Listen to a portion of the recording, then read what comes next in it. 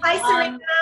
I'm here, Serena H. Chen, Dr. Serena H. Chen, from IRMS, Institute for Reproductive Medicine and Science at St. Barnabas in New Jersey. And I'm hanging here with my friend, another reproductive endocrinologist, Dr. Cain.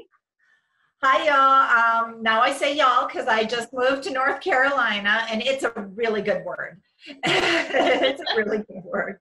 So I'm Kristen Cain, and I'm at Carolina's Fertility Institute, CFI, in Charlotte and Winston-Salem, North Carolina.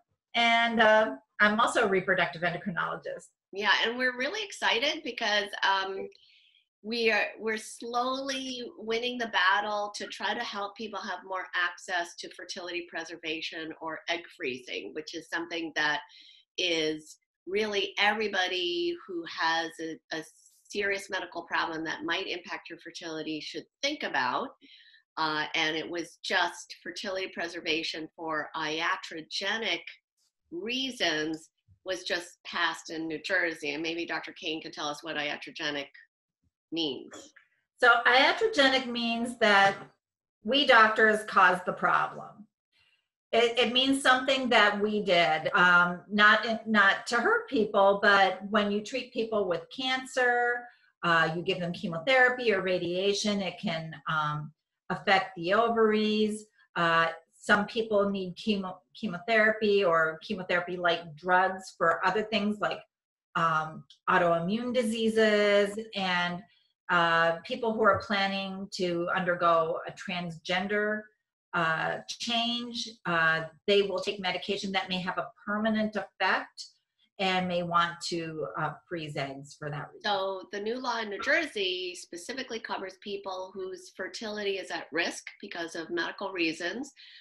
Just like Dr. Cain said, like one of the most common examples is cancer patients and transgender, where we know that you have to take some sort of therapy that's going to have a really big negative impact upon your fertility. And before you go through that therapy, you have the chance to freeze your eggs, because when you freeze your eggs and they stay, they're like frozen in time, it helps to give you potentially a better chance to conceive after your treatment is done.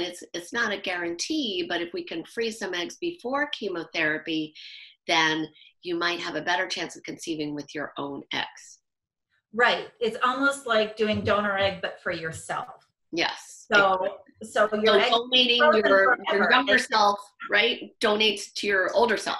Right. Yeah. Your future self.